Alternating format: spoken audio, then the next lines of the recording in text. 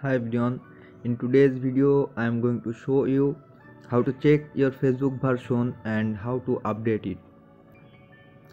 Facebook brings new feature every now and then, so what we need to try it out is keep up to date our Facebook app.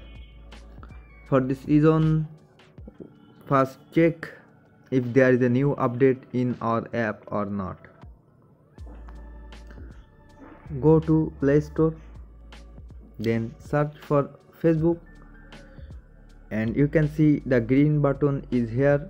If it say update, then our app is not update. If you just click on it, it will start updating your Facebook. I don't want to update it right now. I want to check its version. For this, click here and click on about. Go down. As you can see, the version is start with 349. Let's check our Facebook app.